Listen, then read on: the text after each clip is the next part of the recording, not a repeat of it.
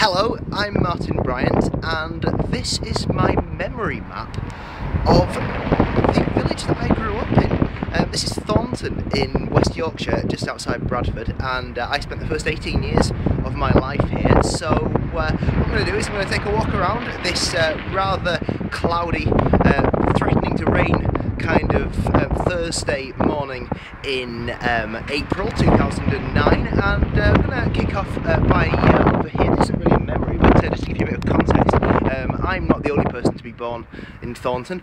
In fact, I was born just outside Thornton, but far more famous people lived here when they were young, and that was the Bronte family.